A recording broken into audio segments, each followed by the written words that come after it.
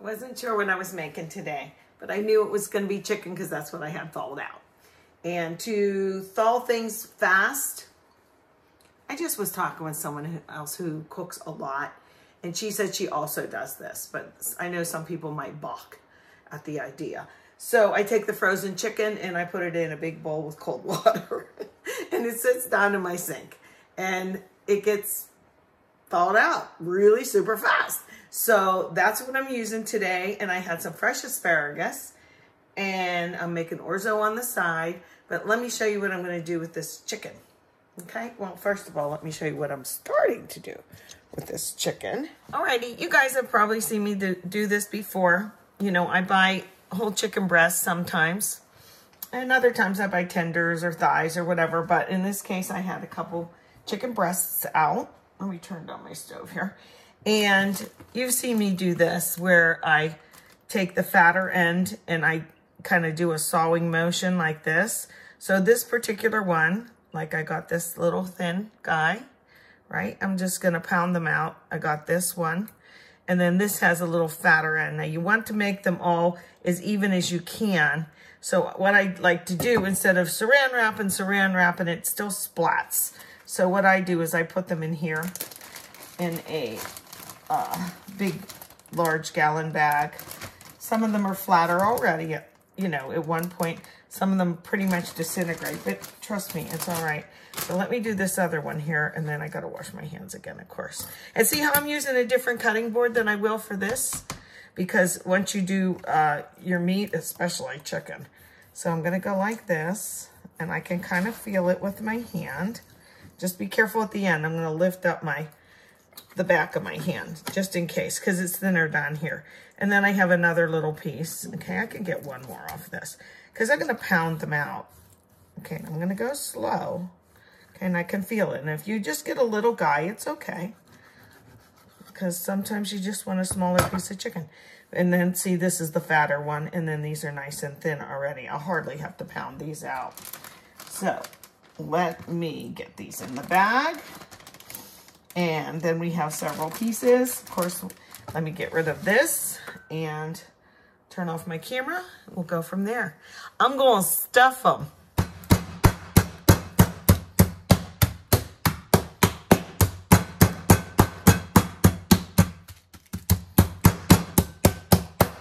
Okay, asparagus.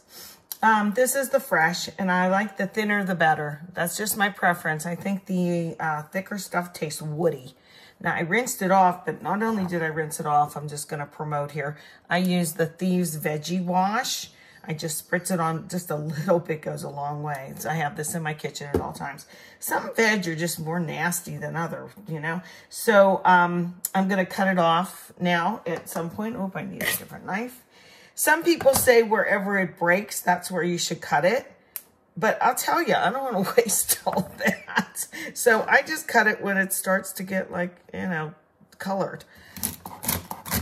Could you use those? Maybe, but I'm not going to.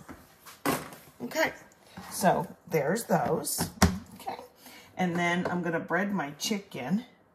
Oops. Let me get that. See, I pounded it out really nice and thin. Okay, I'm going to take it out. And I think I will put a little breading on it, just the toasted breadcrumbs, and not the panko this time. And I'm going to roll it up with some different things. And I just kind of look in my fridge and say, what do I have in there? What goes good with asparagus? Well, shallots do, but I just have the dried shallots. Garlic does, but look at my garlic. It's kind of really sad looking, isn't it? So I cut a couple pieces open to check it out, because I like to use what I can. Some of them are right, but if they have that green thing in the middle, you know, where it starts to grow again when you cut it open, I just kind of get it out of there, because I'm going to crush it anyway. So trust me, it still tastes like garlic, but I'll cut that little end off, you know. What else goes good with chicken? And I think some kind of cheeses, maybe like a little, I have fresh mozzarella. I just thought of that. Maybe a couple whole tomatoes, or I'll have the cherries in the grape tomatoes in half. I think because they'll look pretty. Oh, it'll be like all the Italian colors, won't it? It'll be green and red and white mozzarella. Ooh, baby. How about that? Okay, let me get started. I was thinking about it, and I don't want to put the tomatoes in the chicken roll-up things. I want to put them in. I'm making orzo today, and I thought, have you ever seen this little trick? I hope it works. Okay, you get a dish. Many of you probably are saying, yeah, I've seen it, Shirley.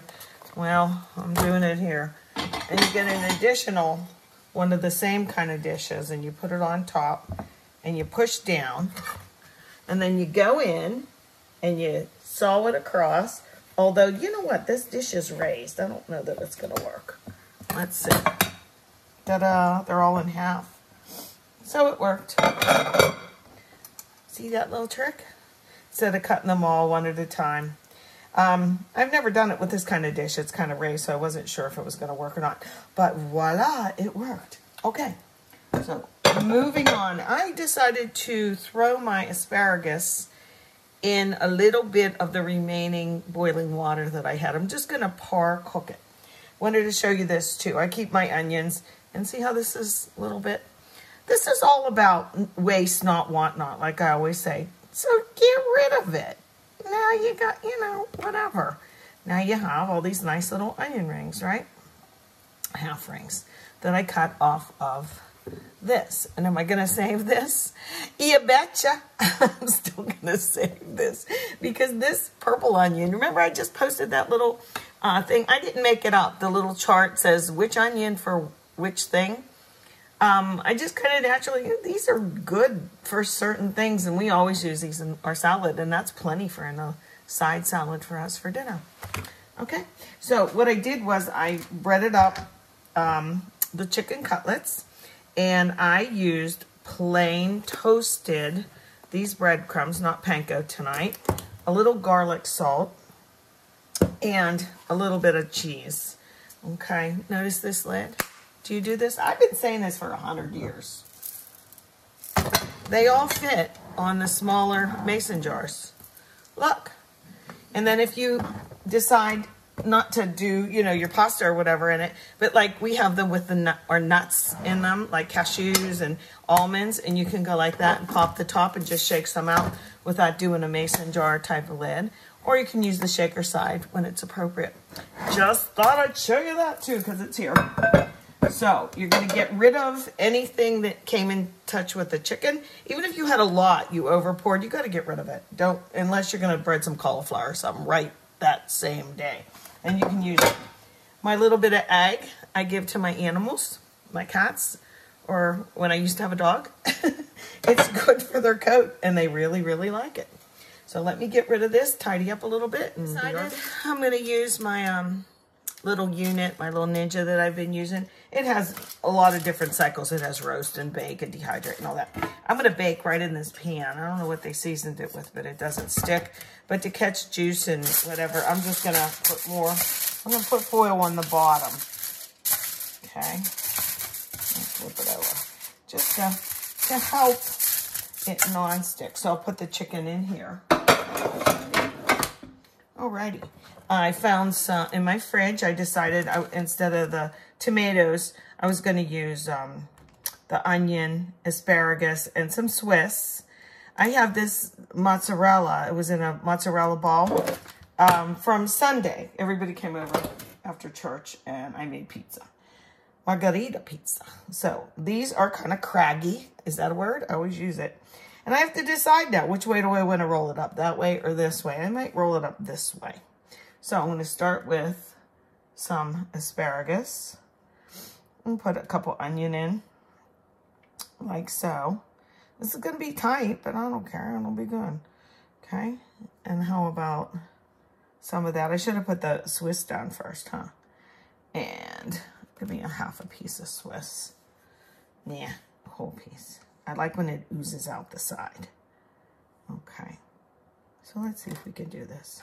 Push down here. Try and have an onion escape. Some of the breading will come off. I don't care. Okay. Look at peekaboo asparagus. That's all right too. I'm going to lift it up and seam side down now. Get in there, you Swiss cheese. Seam side down. I'm going to place it in here. See, this does not have to be perfect, as you can see. Okay, let me put my Swiss down first. Oh, I should have got that up. Let me get a fork. Because my hands are kind of caca, so I don't want to, there. Just rip this apart. This is a nice bigger piece, right? Like that. Some asparagus, as they calls it. Some onion. Little onion, some cheese. I already seasoned the breadcrumbs on here. Oh, this is crazy, Shirley. How are you going to fit that in there? Well, I don't know. But it tastes good when I cram it all in. I don't want to be skimpy. They'd never invite me on a show. Look at this thing. But you know what? Seam side down. I'm going to continue these and put them all in this little pan. All right. Be back again. All right, we're over to the orzo. Just read the package directions. Very similar to rice. I cooked it, then I drained it. It's a real starchy type of pasta, if you will. So I rinse mine and then drain it a little bit further. Okay, so let's add some fun things to this. I never know what's going to go in here, but I always think about asparagus going in it. So I'm going to give it a little olive oil. I have it on some heat here. Let me turn up the heat a little bit. Get it going. And then I simply will add in the following. I have my cherry tomato halves, the rest of that little purple onion, red onion, and the ends of the asparagus, or not the ends, but the leftover asparagus. So let's put that in. The tomatoes will kiss the pasta and let off a little bit of their juice. Okay. My garlic, as you saw, looked a little off. So I'm going to use the jar garlic this time and just a little bit. Okay, in fact, I think I just want some of a little bit of the juice, the garlic juice. Did you see that? Put that in. I can always add garlic powder or something too. Okay, I am going to add a little salt just on the veg part to make sure they got it. And I love pepper, so pepper's going in. Thane loves pepper too. Also, let's see what this looks like so far. I'm going to have the heat not real high, just enough. And remember, I made the asparagus already a little bit tender. So won't this be a nice side dish? You know what I decided too? I went over to my little Ninja unit and I decided I'm not going to put it on bake. I'm going to put it on air fry. Last time I did something on air fry, it was so good. So I'm going to have this down pretty low. And at the end, I'm going to add a little bit of this cheese. Yum. And I'll taste it and see if it would like anything further. But I think this will be a nice little side dish. Very colorful, isn't it? And so once those tomatoes start letting their little juice out and wilting down a bit, it'll be quite, it smells good already. Me and my nose, I have to smell everything. We always say that's a Jones characteristic. Oh, one other thing, that's right. Let's put in some of these little dried shallots. I got this at TJ Maxx, and I'm not sorry I did. Okay, you just need a little bit. I love shallots, and these are dehydrated, but the moisture in there as it cooks will definitely hydrate them, okay? And I'll just toss it one more time to get those little shallot pieces underneath the moisture. We'll come back and we'll look at chicken and our little side dish, and I don't know what else for dinner. Alrighty, I had them on bake for 12 minutes, and they look wonderful. And now I switched it to air crisp, or air fry, and I lowered the temperature from 350 to 300. I did spray them with just the tops with a little bit of the coconut oil spray. Look at these things, gorgeous. So in about 13-14 minutes, because I just switched it to bake, I just want to make sure the internal chicken temperature is good, and I think it will be. I pounded those. This is 2 breasts. I pounded I cut them down lengthwise and pounded them out in between a gallon Ziploc bag, and there you go. I think they're finished, actually. I'm going to go check them now. But don't they look good? Asparagus, a little Swiss cheese, and whatnot. Okay.